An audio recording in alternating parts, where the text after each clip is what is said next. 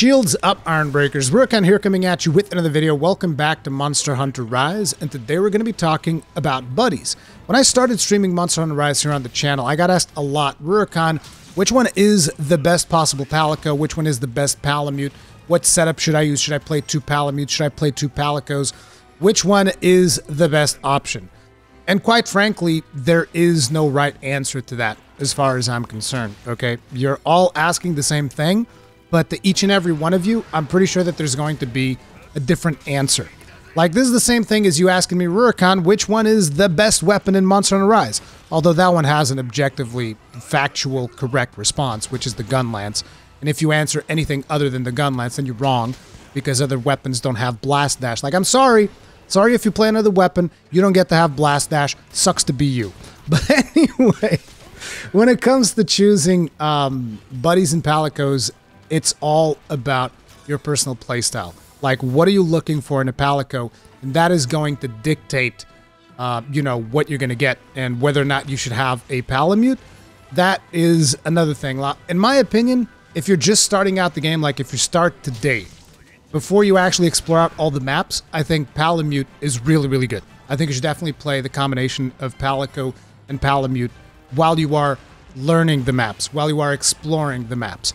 After you are done exploring the maps and, you know, supplying the materials to build all of the camps and all of the maps, and you have all of the camps in all of the maps so that you can kind of like warp between the different camps, at that point, I actually think that you're better off playing with 2 Palicos.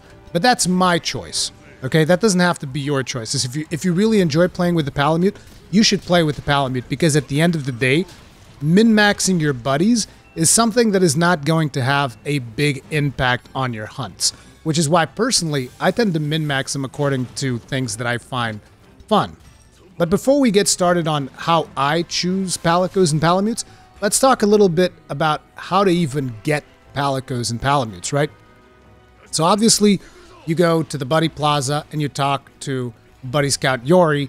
He is the one that is going to scout out buddies for you. How does scouting work? Well, pretty much like anything in Monster Hunter, you select an option and then you go do a quest, and then when you return from that quest, that option will be reflected. So what does that mean? Right now, if I go to the hiring menu, he's going to be showing me all types of Bombardier Palicos. Why? Because right now I'm scouting for Bombardier Palicos specifically. So if I go to the scout menu, we go to the Buddy Scout, we go to Palicos, and we select change criteria, you can see that you can change just about anything in the Palico. You can completely customize a Palico to look any way that you want. Any lonely scout Palicos that look like that, I leave it in random because at least it keeps things interesting. It just like gives me random Palicos every time. But I do specify the support type that I want. Now there's 1, 2, 3, 4, 5 different support type Palicos that you can get. And each of them is fairly self-explanatory. Like you can see, there's the healer. What do you think this Palico is going to do? He's going to do healing spells for you. Healing abilities for you. There's an assist type Palico. What does he do? His specialty is putting down traps. That's his thing. Putting down traps or otherwise limiting the monster's movement, because he has a really, really cool ability. You guys will see, because I play with an assist Palico. Then you have the fight Palico. And the fight Palico, what does he do? He has a buff that he can do to kind of buff your damage and buff your, also give you earplugs and stuff like that.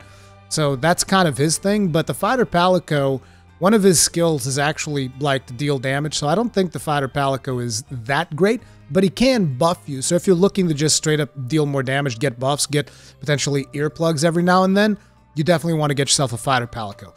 Bombardier, what does he do? Exactly what it says on the tin. He throws bombs at monsters. He bombs monsters into smithereens, basically. And obviously, as you can imagine, this is my favorite type of Palico because I love explosions.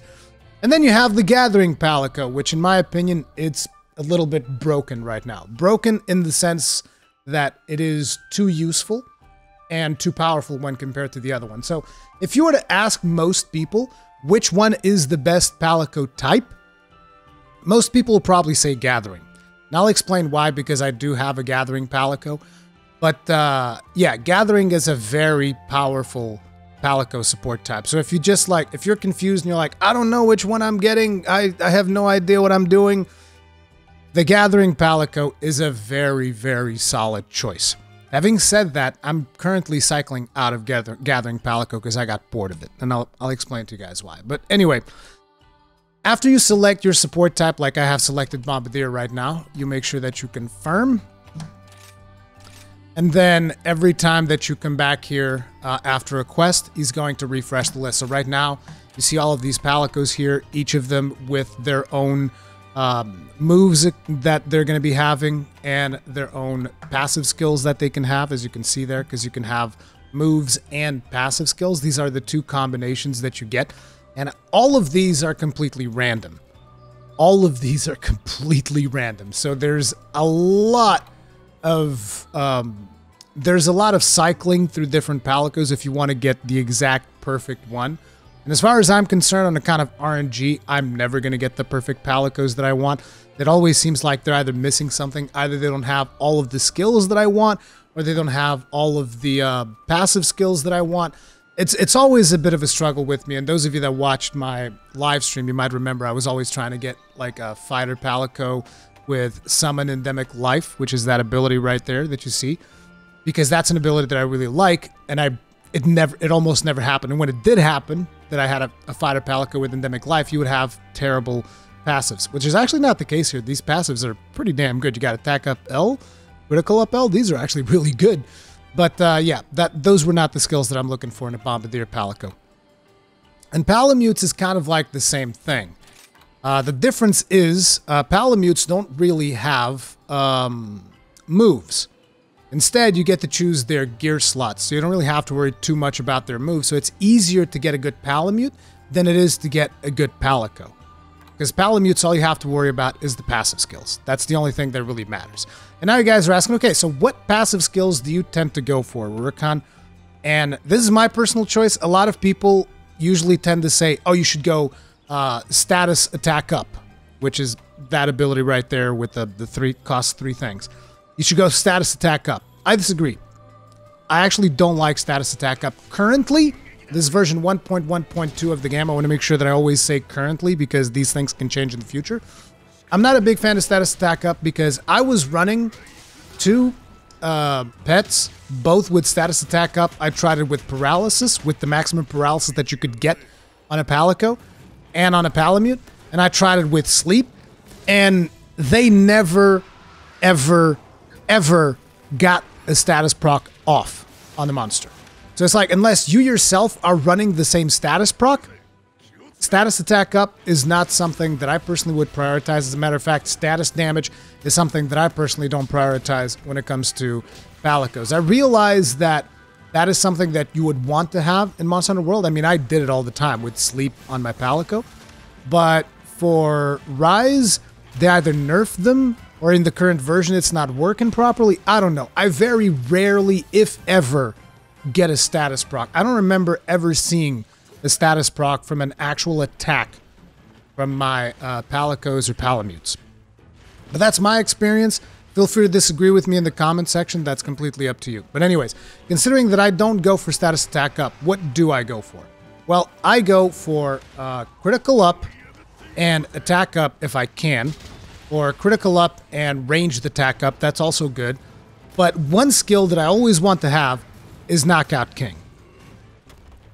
Knockout King, I have seen Palicos and Palamutes every now and then KO a monster, which I find interesting considering that, you know, you can't... I would very rarely see, if any... I don't actually remember ever seeing them status proc on a monster, but I have seen them KO a monster. So it's like... Knockout King costs you 1 point, which we actually don't have one here. Let me see if I can find a Pal... Well, it doesn't matter, because you guys get the idea of how to scout for Palicos and Palamutes. I can just show you the ones that I'm using.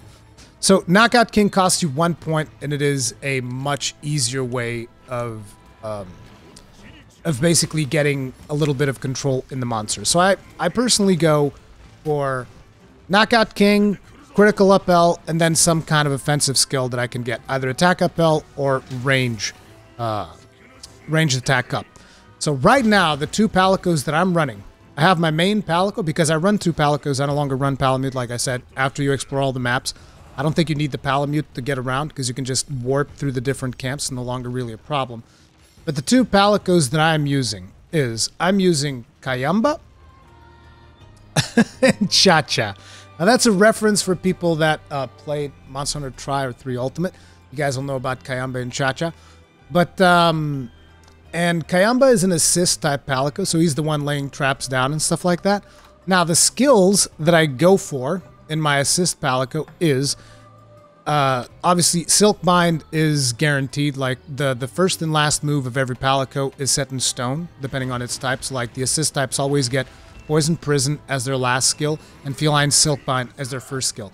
Now what does Feline Silkbind do? Your cat fires off an harpoon that kind of restricts the monster's movements and prevents him from running away. So it's a little bit of CC, it's not like hard CC, the monster can still move and attack you, but he's a little bit more limited in his moves, and he can't jump away as far as he usually does. He's kind of like a little bit stuck in place. So it helps you with CCing the monster, helps you get better openings and stuff like that.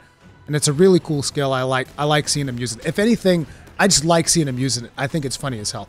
Then we got Zap Blast Spinner. Now I believe that the Boomerang might potentially be better than Zap Blast Spinner, but I like the animation on Zap Blast Spinner better, so I go for that. I like explosions, what can I say? Summon Endemic Life. This is something that I value above almost every other skill, because I use a lot of wire bugs when I'm playing. Like, I'm constantly spamming wire bug abilities. I love the wire bugs. So having an additional one placed on the field at any given time is something that I value a lot.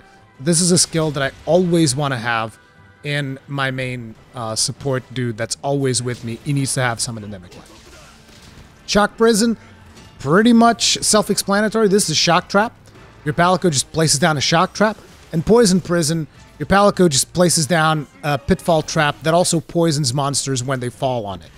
And these two are friggin' awesome. So many openings that you get when it's just like, oh, here's a random trap. Boop, done. Monster gets paralyzed, you go in there, you beat the crap out of it. Now, naturally, this is not going to be as valuable if you are fighting something like an Elder Dragon, right? Because Elder Dragons are not going to be affected by traps. So these two abilities just kind of go right out the window. They're no longer as useful. So for Elder Dragons, you probably are looking at using a different Palico, like either a Fighter Palico for earplugs and buffs, or a Bombardier Palico, or something like that. I've still been using just Kayamba through everything because I just like him, and I like the Semi-Endemic Life. It still helps. And I haven't noticed him actually using the traps during Elder Dragons. I don't know if they're smart enough not to do that. But either way, this is my main Palico. And then the skills that he's got is, like I said, Critical Up L, Attack Up L, and Knockout King.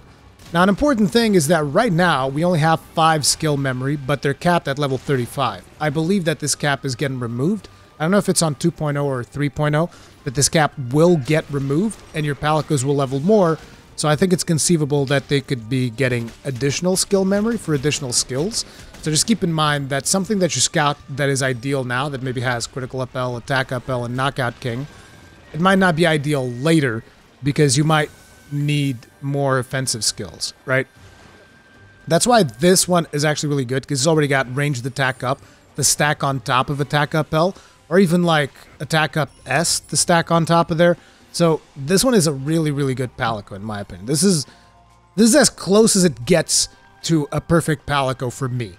An assist Palico that gives me a lot of control over the fights that I'm fighting, at the same time supports me with Semi-Endemic Life, and he still has Silkbind. Like, very, very, very useful Palico.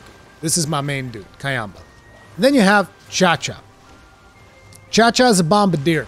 Why am I playing with a Bombardier type Palico instead of playing with a Gathering Palico, which is what most people are doing? Well, I actually started working on this Bombardier Palico when I decided that I was going to make this video, because I decided I don't actually want to play Gathering Palico, because that's kind of boring. Like, everybody's playing Gathering Palicos because they're super powerful, and we'll talk about why. And so I was like, I just want a cat that puts the most explosions possible on screen at any given time. And that's what Cha-Cha does right here. He's got Feline Wyvern Blast, which works pretty much like Wyvern Blast in Monster Hunter World. Like, you place something in a monster, every time you hit it, it explodes, deals damage. It doesn't count for, like, the multiple individual hits of the Gun Lance, which kind of sucks, but then again, Gun Lances would be overpowered, and you would be forced to use Feline Wyvern Blast. But yeah, Wyvern Blast, really cool skill. You got the Zap Blast Spinner. Again, like I said, I think that the boomerang might be better, but I like watching the Zap Blast animation more than the boomerang, so whatever. You got Anti-Monster Mine, which I actually don't think is the best choice here. You can get Power Drum instead of Anti-Monster Mine. It's probably a better choice. Like I said, I just like explosions. And he puts down a Monster Mine, monsters go into the mine, they blow up, big explosion on screen, makes him very happy. You got the Flash Bombay, which can bring monsters down. You can get Shock Trap in this slot as well. But I was like, no, we already have a Trapper. Let the Trapper do the traps. And this guy can pop flashes every now and then. And these Palicos are actually pretty good about flashing monsters, as opposed to the Palicos that you had in Generations Ultimate. They were not nearly as good at flashing monsters as these ones. And then you have the Giga Barrel Bombay, which comes default and just destroys everything. Big explosion, right?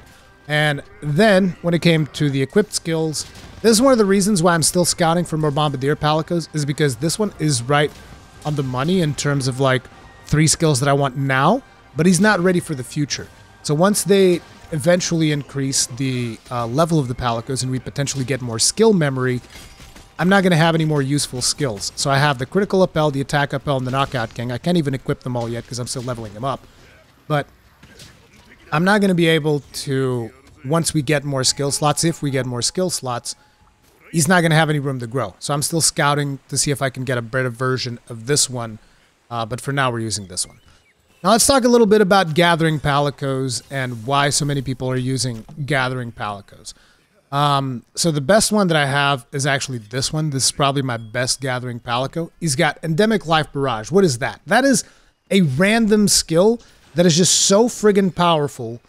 It is insane. Like, this thing can sleep a monster. Like, he can shoot out a sleep toad at a monster. It's a really cool animation, too. He's got, like, a little ballista. He puts the toad in it, and he shoots from the ballista straight into the monster. So, he can shoot paralysis at a monster. Monster gets instantly paralyzed. He can shoot sleep toad at a monster. Monster gets instantly sleeped. He can shoot a poison toad. He can shoot like a shock beetle thing so that the monster gets like all blue and yellow, and if you hit him in the head, everything counts as KO. Gives him Thunderblight, right?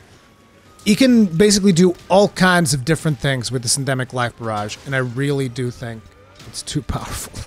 Like, that thing is broken overpowered. Then he's got Zap Blast Spinner. Again, Boomerang might be better. He's got Power Drum, which gives you attack and defense up. And he's got a Shock Prison. And he has Pilfer. Pilfer basically steals additional materials for you.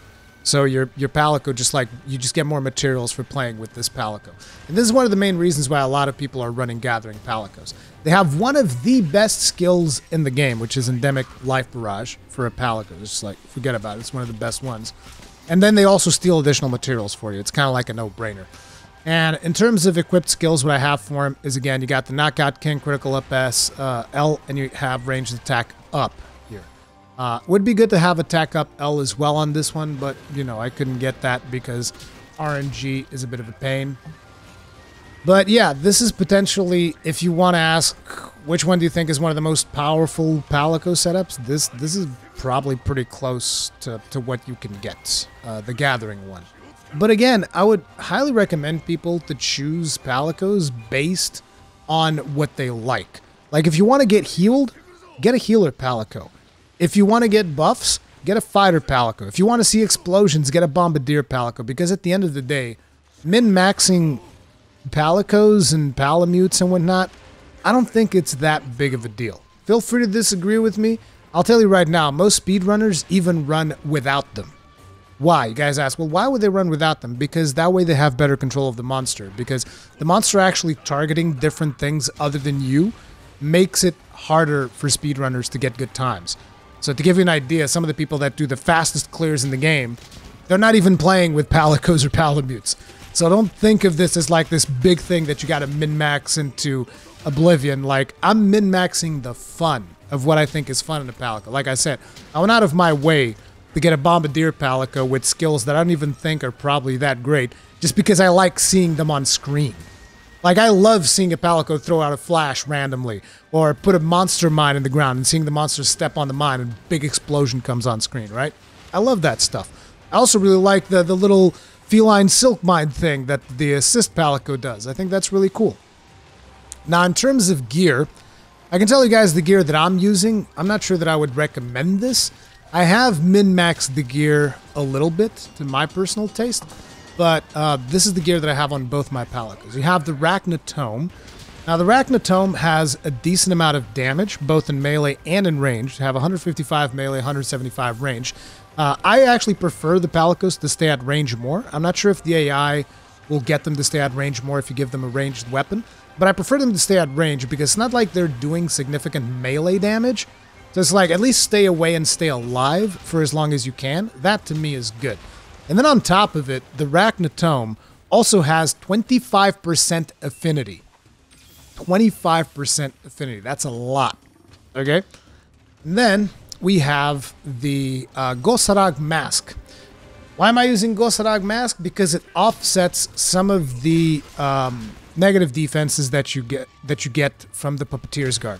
Puppeteer's Guard has a lot of defense. It was something that was fairly easy for me to craft. So I was just like, okay, let's just do this. It's got a ton of defense. It's got reasonable resistances. The problem is that it has a hefty negative ice resistance. And this is, again, min-maxing to this level is not really something that you want to do. What you should do for your Palicos and Palamutes is just dress them up however you think is funniest. But in this case, I was like, let's really try to squeeze as much out of it as we could. And in my opinion, this is probably some of the best combos that you can have because you get the Puppeteer Garb that, you know, gives you some fire resistance and gives you negative ice resistance. Then you get the Gosarag Mask to kind of like compensate for the fact that your ice resistance is going down, and it also has a lot of defense. So, you know, these two kind of nullify each other. It gives you decent defense, and you still stay with reasonable resistances, and you have a weapon with 25% affinity. But yeah, those are my buddies. Those are my Palicos. Let me know what Palico combinations you are using. Are you playing Palamute Palico? Are you playing double Palico, double Palamute? Why? I haven't really talked too much about Palamutes because I just don't use Palamute anymore. So yeah, I don't have a whole lot to comment there. I would still go for the same stuff though, like critical Knockout King. Oh yeah, and remember the weapon that you equip on your Palicos, if you use Knockout King, has to be a blunt weapon. If it's not a blunt weapon, then Knockout King doesn't actually do anything. Okay?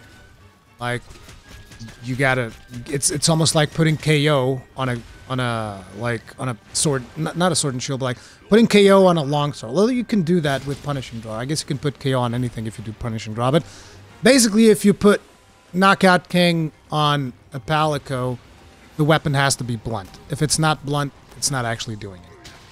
But anyway, that's going to be it for this video. Let me know what you guys thought about it in the comment section below. I'll see you guys in the next one. Stay strong, stay safe, and tune in tomorrow because we have the big live stream happening with the reveal of all the things that are happening in 2.0. I'll see you guys then. Thank you very much for watching. Peace out.